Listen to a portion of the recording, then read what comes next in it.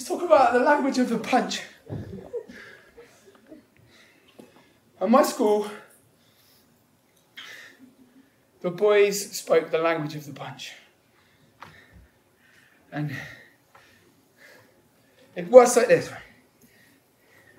If you want to say to him, I feel angry with you to the point of physical violence, you punch him. If you want to say to him, I feel a deep sense of well-being at the time we've spent together today, and I cherish our growing sense of brotherly bond. You punch him. If you want to say,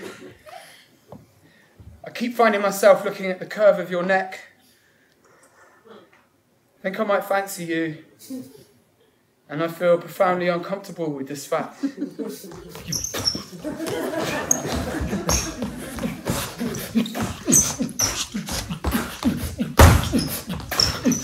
And then there's Hollywood, and then there's my dad, and then there's the weird look Eddie gave me when I read him my poem. And then there's the boys at College Green with the knife who beat me till I ran. And then there's my hero, Alex, who I followed around all day begging for a hug until he pinned me down, sat on my head, put rabbit droppings up my nose, whipped me 5 lashes with a wet towel, and said,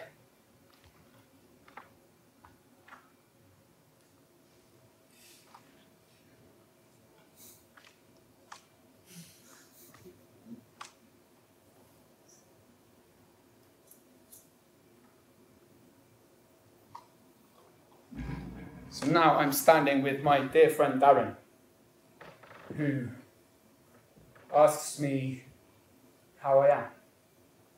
And I want to say to him, I am terrible. I feel terribly alone. I wake up every day afraid. I am afraid that I'm going mad.